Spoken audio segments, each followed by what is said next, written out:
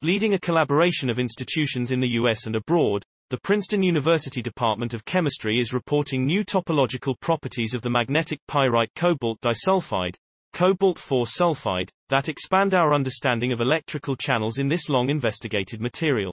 The research also settles a long-standing debate, proving that cobalt-4 sulfide is not a true half-metal.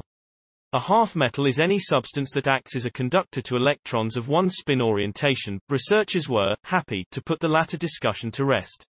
Through the Schoop research, the material was discovered to be a rare example of that group of magnetic topological metals proposed as agents of charge to spin conversion. In a material, an electrical current can go through the bulk or flow along the surface. Researchers found that bulk cobalt-4 sulfide contains objects called Weyl nodes within its structure that serve as electronic channels that can predict other states at the surface.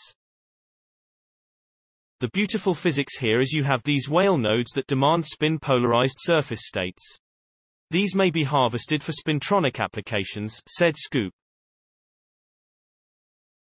This magnetism could potentially be used to manipulate the material.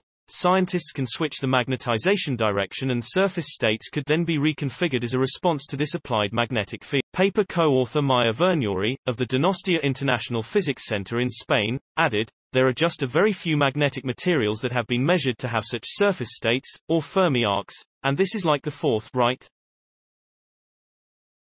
So, it's really amazing that we could actually measure and understand the spin channels in a material that was known for so long. As colleagues in 2016, Schoop and Vernuri discussed investigating the material properties of cobalt-4 sulfide, particularly whether it could be classified as a true half-metal. The investigation went through several iterations after Schoop arrived at Princeton in 2017, and was worked on by graduate students under Schoop and under Vernuri at Donostia. This is where these fields of topology and spintronics may meet, because topology is maybe a way to ensure that you have these spin-polarized interface states in contact with other magnetic materials that you would like to control with currents or fields. Schoop added, I think that this kind of. Please support my channel to grow by pressing subscribe button and the bell icon. We will notify you technological news. Thank you.